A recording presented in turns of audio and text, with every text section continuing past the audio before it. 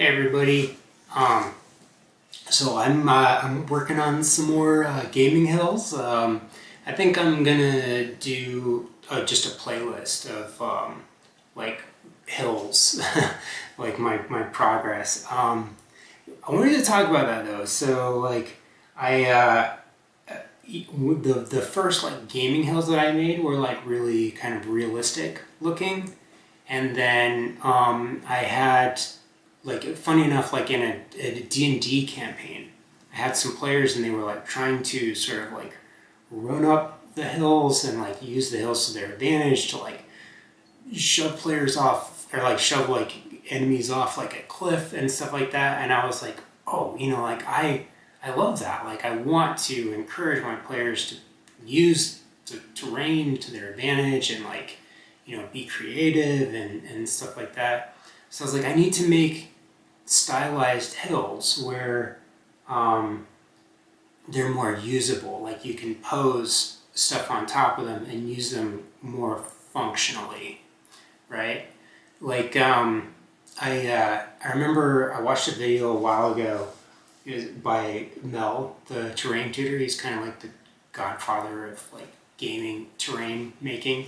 But he's talking about how like you have like a triangle where it's like you can have things be ultra realistic, you can have them be really pretty, or you can have them be really functional. So you kind of have to have some, there has to be like some give and take. Like my sister is she's an editor for a magazine, and she talks about how with people with like writing or illustrators or whatever, you can have something fast and you can have it be good, but it's not going to be cheap. Or you can have it be good and it could be cheap, but it could be it could take a really long time. Like it could be one of those things that somebody has on the back burner while they've got other work that they're is paying the bills, and they're just kind of doing this thing for like a side thing, and they're not charging you as much. So about the stylized thing, right?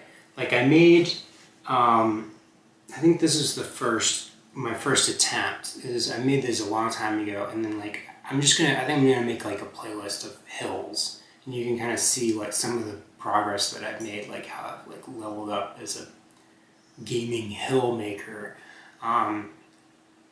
But these like they have the flat bits, and it's made out of like cork and like rock molds, like woodland scenic rock molds and stuff like that. This is okay. And then like I think my second attempt was I tried to make some cork hills, and like again, like if you want to see any of these, just I'll put a playlist somewhere or up here, I don't know, wherever. And then these, again, like these look better, more functional, but I really struggled with the process, like gluing the foam together and then using like the hot glue gun and trying to key the like rock molds together with the cork to make it look like something kind of natural, and then have the steps going up that look kind of natural. So getting better, and then like finally ended up doing these guys. And the problem with these is like the technique hasn't really changed that much. Like I still like this this technique, but the problem with these is that we don't use these terrain tiles. They're just too like unwieldy. They aren't functional enough. Like what I really want is just hills, like that are kind of flat on top, and then have like areas that stuff can be moved around and posed on, and be just very like pretty but functional, like usable, right? So this is like the kind of like the final form. Like this is what these are the ones that I think I'm going to be making kind of going forward, and I want to have enough of this stuff to like fill a table, just make a big kind kind of natural looking table full of hills and whatever, like mix and match like jungle stuff, or make them into islands, or use them on an alien planet is like, you know, just hills, like rocks. And so yeah, that's where I'm at. And so yeah, but this is a much easier process, because I don't use the Woodland Scenics rock molds as much to build up stuff. I just kind of use them as like little accents in places, and then I kind of like carve away and use like other stuff to get sort of natural looking hills that are still very functional, very posable, right? So anyways, yeah, thanks for sticking through that. I'm gonna make a hill playlist, and then let's make some of these kind of hills. Hey everybody, so I'm getting ready to make some hills. What do I have? I was looking at these guys, and I don't know, I probably talk about this in an intro or something, but basically I just want to make hills like this, or you know, like this, without the tile part, like the terrain tile part to go with it, that I can just plop down. And I made these specifically for like Frostgrave, and because I was really into my Night Haunt army at the time, and I wanted to play like Warcry on them and stuff like that. We don't use these. these sit in a box. So what I want is something where I can roll out like a battle mat and then plop down hills on top of it. But so I made these guys in a video. I made this one in a video. I think I'm gonna go back and make a like a hill playlist, so that you can go back and you can just press play and like go through the hill videos if you want to watch some of the previous ones about these. But I have a technique down. I think that I have like leveled up as a hill maker since I made those, and I have like a way that I like to do these now. That is like, I feel like it's really efficient. So instead of going around and taking like rock molds, like I've got some Woodland Scenics rock molds, and then instead of going around and like gluing these to the sides and stuff, and then, you know, trying to like piece them together to make different shapes and stuff, that's not really how I use them, or it's not how I prefer to use them. I prefer to use them to like sort of break up the tops of these things. So, you know, like with our gaming hills, we want to have like functionality where things won't slide off of them, and then you want to be able to like climb on top of them. So we make these flat stepped things, which are not realistic, right? But these kind of break that up, and then making texture on the sides breaks it up too, so that, and it makes them prettier. So what I like to do is more of a subtractive process, actually. So I will take like a utility knife like this, and then but by subtractive, what I mean is like, this is additive, where you're sticking things on top of the foam, and then subtractive is where you're taking something away and kind of sculpting at it. So, and I feel like foam is really underrated as far as like pink stuff. You know, it's maybe it's not underrated, but it's like there's only a certain amount of people out there that are actually making stuff out of the foam, you know. A lot of people would rather like glue on rock molds, or they'd rather do, you know, just like sprinkle gravel on top of it or whatever, do something like that instead. So anyways, what I'm gonna do is I do want to keep these like flat enough so that I can pose minis on them, but I don't want to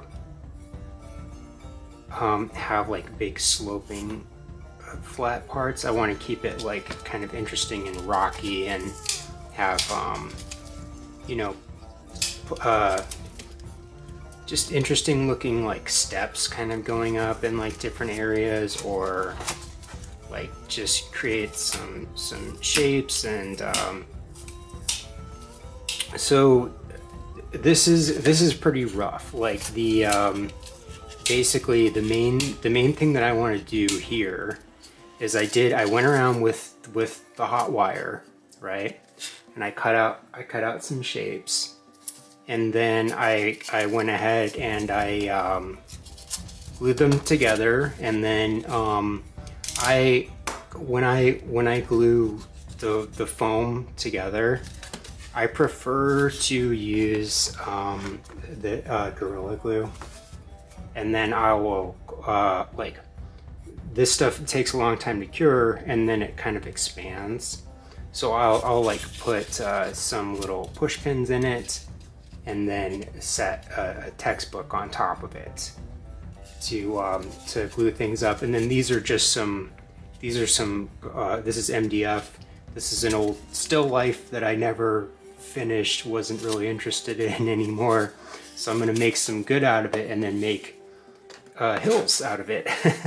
So the purpose of the MDF is just to kind of have a really tough thing on the bottom that I can glue stuff to, that will be create that lip, like that edge of the kind of like the rocks and stuff going up. So I'm gonna, you know, carve away at this stuff, and make some just rock faces. I might do, I don't know, I might do like a time lapse or something. We'll see. Yeah.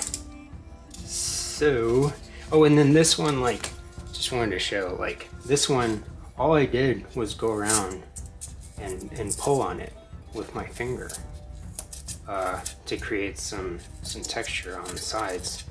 And you can see that that kind of gets some interesting little kind of landform shapes, just picking at it with my finger. Okay, so I'm gonna get to work on this, and then oh, the other thing is that I want to kind of expose. I don't want these like clean edges. I want to like expose, like get some texture and stuff, and then like expose the porous, like create some surface area for plaster to stick to. But also this is just gonna like create some interesting looking shapes on its own. Just kind of chipping away at it.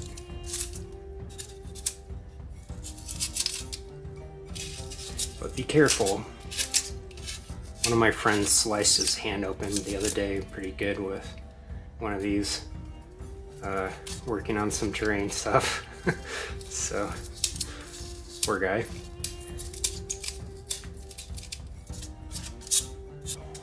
So I just wanted to give you guys kind of a little close-up of like how I like to do this just to get some shapes. It's super easy, so I just kind of cut across to like make some kind of striations, and then I want to have this kind of like fault line going this way, so I'm just going to kind of cut into it a little bit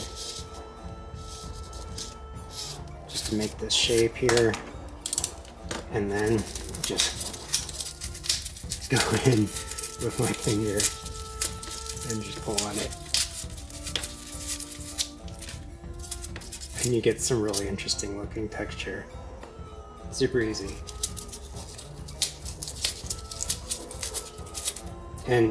But you know, this is not the finished product either. This is going to be that like skeleton. But you know, that's not bad. That's not bad at all. You can still see the piece like where these two pieces of foam are glued together, but that's, you know, that's all going to be hidden. So, but yeah, it's super easy. All right, and yeah, so I much prefer this this way of doing this instead of gluing the rock molds on and then having to, like, I would much rather just carve on a piece of foam to get to this point, and then add a few little rock molds here and there, because the rock molds, you know, you have to mix up plaster, you have to pour them, you have to wait for that to dry, and then you have to piece them together, you have to glue them on, and then you still need to come back in with plaster at some point to kind of like cover up the little join spots. So I am just gonna go ahead and glue these on with some PVA glue. I'm not gonna use this stuff because this stuff is just, it's a little bit too much for this part.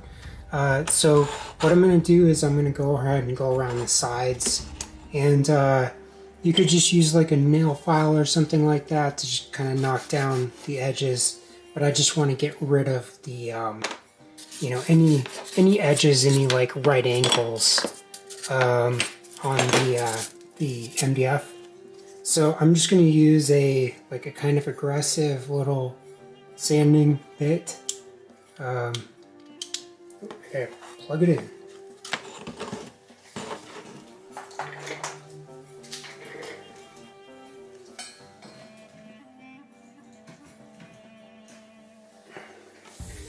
Okay, so yeah, I'm just going to go ahead and go around the sides and then take some of those hard edges off on the MDF, just so it kind of blends in a little bit with when I set it down on the table. I don't want any really hard edges. But I'm not gonna make a really thin little lip. Just kind of knock it down a little bit. Okay, so I'm gonna temporarily, well, not temporarily, but I'm gonna glue these guys down with PVA. And if it wasn't for the fact that the next step was going to be putting plaster on top of this stuff, I wouldn't trust the PVA to be enough. The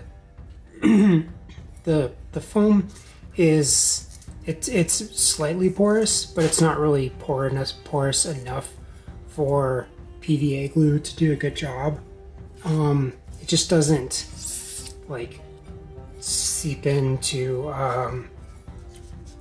you know, plaster is like slightly porous, same thing, and then the foam is slightly porous, but it's just not porous enough for PVA glue to do a really good job.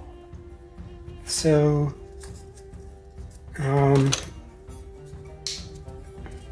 but yeah, I'm just gonna kind of glue these guys down just to get them in place where I want them.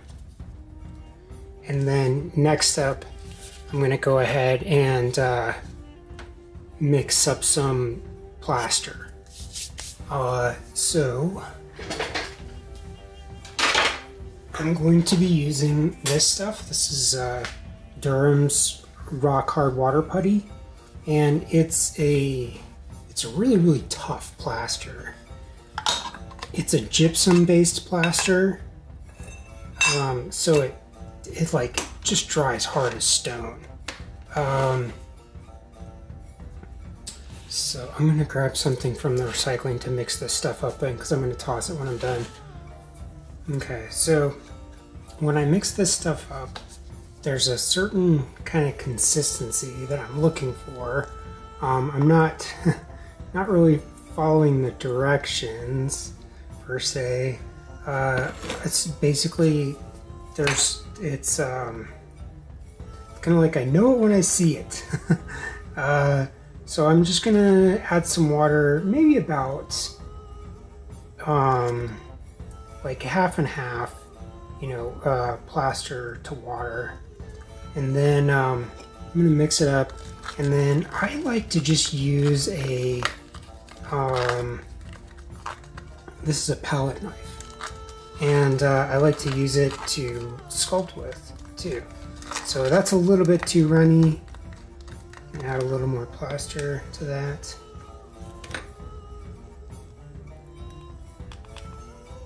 I want it like kind of like sort of like melted milkshake thickness, and it will start to harden up very quickly, but it has some working time. And I'm only going to mix it up in batches, not going to mix up a whole bunch of this stuff. I'm just going to go around and, you know, work with it, mix up some, put it on, kind of let it cure a little bit, and then put some more on. That's about, yeah, just about right like that. So maybe a little bit more than melted milkshake.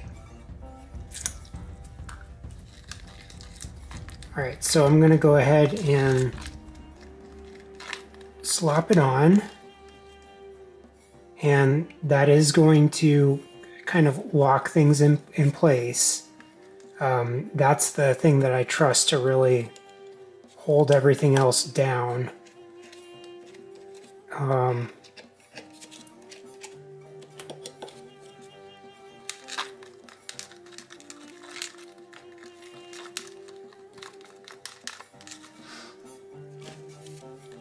So as I'm putting this stuff down, I'm just kind of like plopping it on, not really being too careful or anything.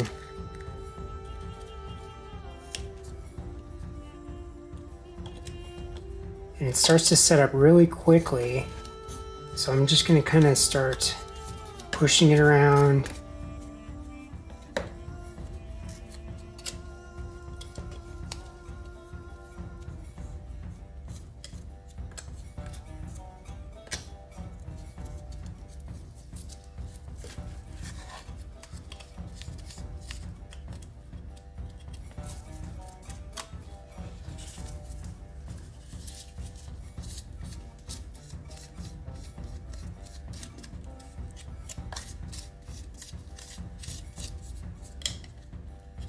And then when it starts to get a little bit harder, like this, in this area,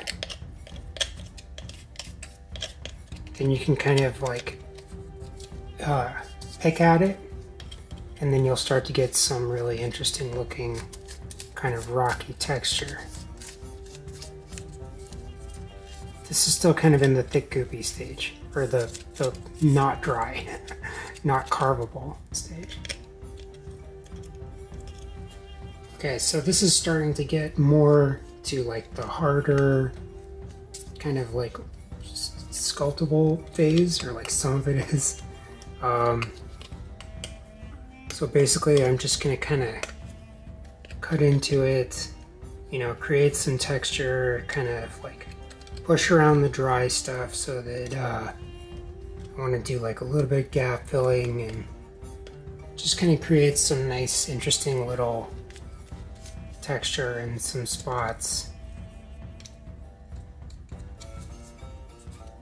but like fill little holes and stuff. And, but I'm just going to kind of put in those like striations like you would see in natural rocks, like fault lines and cleaves and fractures, and it's more dry. It's more dry up here.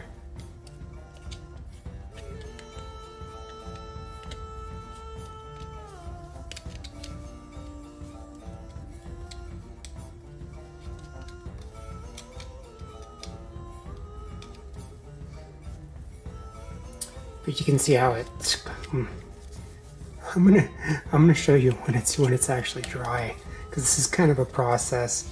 It needs to like dry and set up a little bit before you can actually carve on it.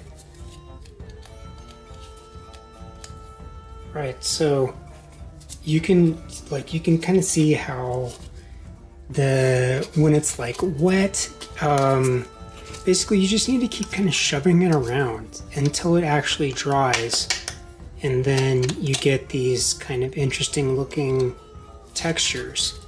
But you know, it's still just being like cognizant of how I would use this to actually, you know, play games on. If you just kind of leave spots where you can pose minis, like leave it flat enough for stuff to rest on top of it, you can get something that looks really interesting, but it's actually very functional too, and very, you know, usable, very utilitarian. Like, you can use rocky hills in any kind of game that there is. So anyways, I'm going to go ahead and spray paint these, and you can see that there is some spots where there's exposed foam, but as long as you hold the spray can back like around like 10 inches, you want to hold it back from whatever you're spraying, around like 6 to 10 inches kind of is a good rule of thumb, and then it's not going to actually melt the foam if you're not that close to it. And then most of this stuff is covered in plaster, so it should soak up paint really well. But yeah, I'm going to go ahead and spray paint this, and then I will show you painting and flocking. Okay, I forgot about one thing before spray paint. What I'm going to do is I'm going to go around the sides, and I'm just going to do some kind of like, rubble, Stylized kind of stuff. I guess Stylized would be if like they use that term in model railroad, where if you like carved out the side of a hill to make way for a railroad to come through, there would be like rubble, blown up bits of rock down at the base. So I think that's a railroad term, but like basically just going to make some kind of rocks and stuff around these little, you know, spots like this, to kind of fill that in. And I'm just going to use some PVA glue straight out of here. Let's see, I might use a brush just a little bit.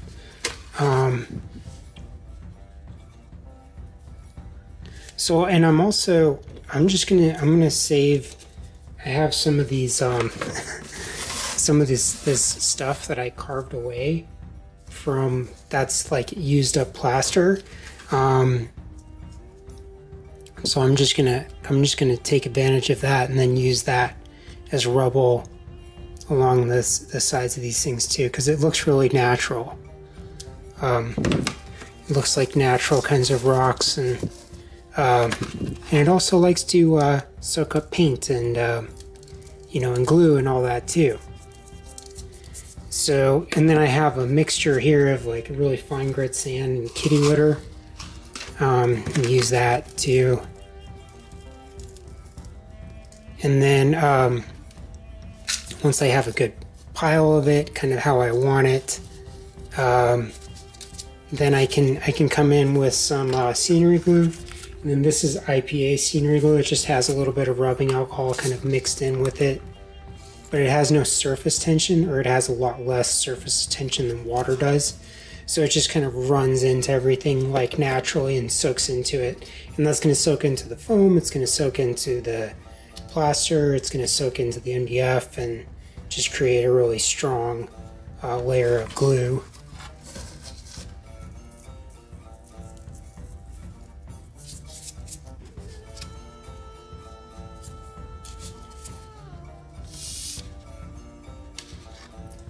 Okay, so I took this guy outside and spray painted it. Used like a, you know, a dark gray kind of slate colored spray paint.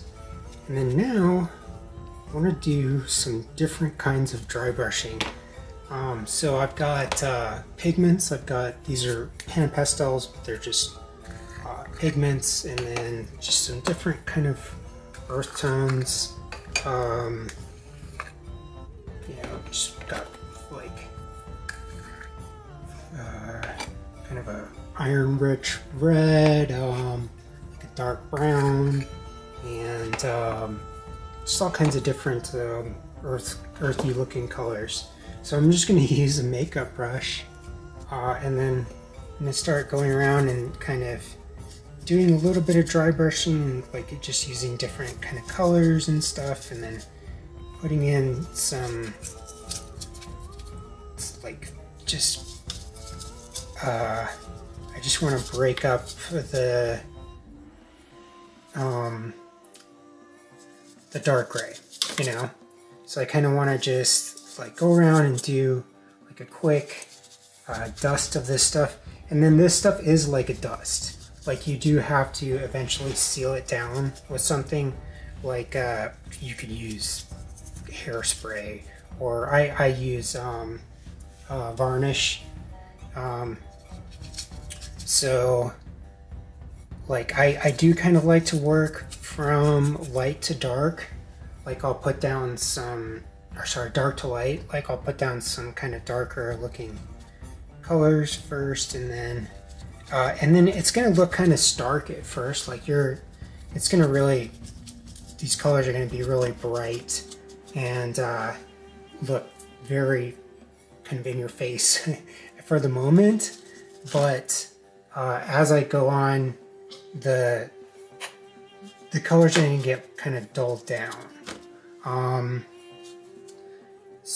But I'm putting on like the lightest gray kind of on top of everything else, if that makes sense, like working darkest to lightest, and then putting on my grays very last.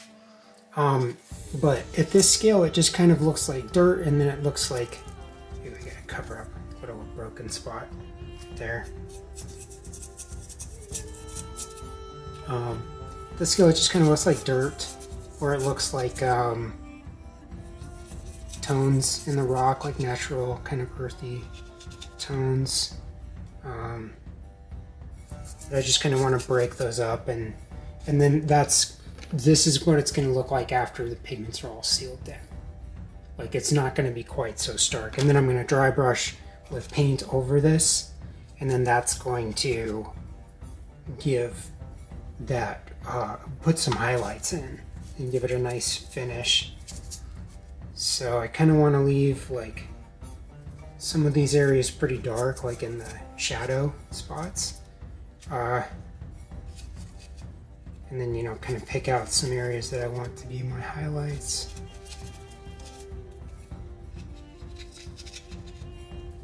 Okay, so now I want to come in with these, I like these. They're like craft paints. They're like less than $1 a tube. They typically run like 85 cents a tube or something like that at like Michael's and Hobby Lobby, places like that, full cart. So I'm going to use iced coffee and Italian sage. And I actually really like both of these colors. So I'm going to go ahead and put in some highlights, and if some colors get, you know, mixed together, like I am kind of sort of make a palette a little bit, but these are just going to be my like highlight colors. And then I've got a big chunky makeup brush, and like it would be fine to this one, you know, it still has some of the pigments in there, but it's not really, that's not really going to change the color of the paint that much. But I'm just going to kind of mix these together in the brush a little bit, and then do like a dry brush kind of overbrush thing on top. And then you can see that the colors from the pigments are going to sort of mix in there too. But this is going to bring out those highlights, and then but yeah, I am going to kind of focus on like the tops of these guys, and just kind of overbrush, and then bring out the highlights and stuff, and then And then when I get to the sides, I'm going to kind of work downwards.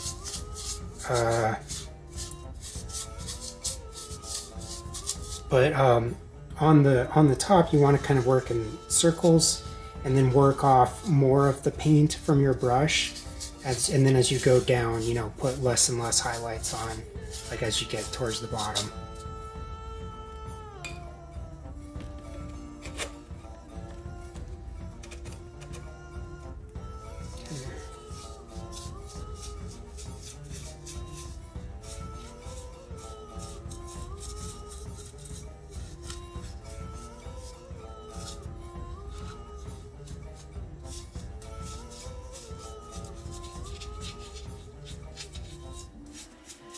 And then when I seal it down, when I do some varnish on this, the pigments are going to get dulled down a lot. So they're actually going to kind of settle in the cracks a little bit more, and then the highlights are going to kind of pop out a little bit more as I go on. It's going to look lighter gray on the top, and then get a lot darker on the bottom. So yeah, that's kind of like where I want to leave it. You can keep going, like you can put flock on them and stuff, like I did these ones to sort of look like snow and slate stuff, because I wanted these for like Frostgrave and for my night haunts. But I really just want modular hills like this without the whole surrounding tile part. Because these I feel like are just way more functional.